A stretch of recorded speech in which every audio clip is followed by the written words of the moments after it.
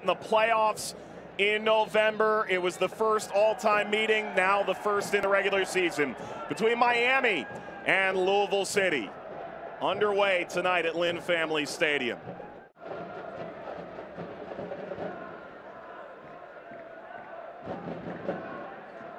Trio of purple shirts arrive. Ball across DelPiccolo. DelPiccolo again!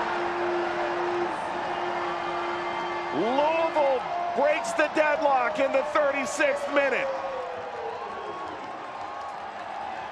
Corbin Bone and DelPiccolo to get in and challenge this back line. Why not?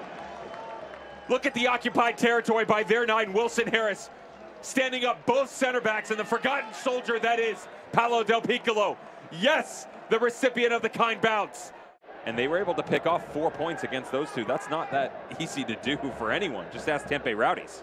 Oh, turned over, Bone back. Gonzalez swings through. McGuire springs to the side, parries it out. Have to commend the press by Lou City. All the way to the byline. There's the little run from Corbin Bone. Decor at Slugger Field. That's a ball right there. Dear Lord, Amadou Dia. Ownby.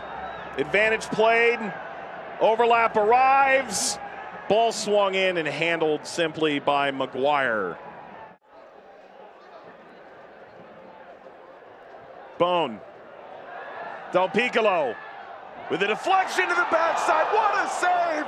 McGuire, a kick save and a beauty to deny Ownby. Jorge Gonzalez and Paolo DelPiccolo catches the deflection. Oh. Is that a save or the post? That's the...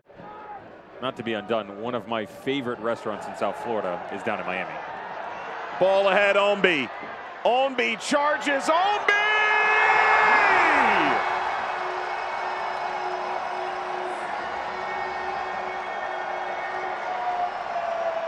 What an individual effort from Brian Ownby.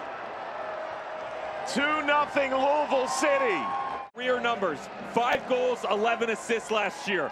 Why? Because he's healthy. When he's healthy, he is almost impossible to stop. Transitionally, beautifully done. As quickly as possible from point A to point B. When the gap starts to close, ingenious. Because even Wilson Harris, when he was Young Player of the Year a few seasons back in the championship.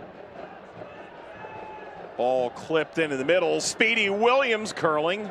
Bouncing to Morton.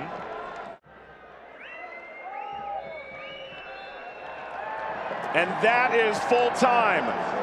2-0 win, Louisville 2 wins to start the year at home.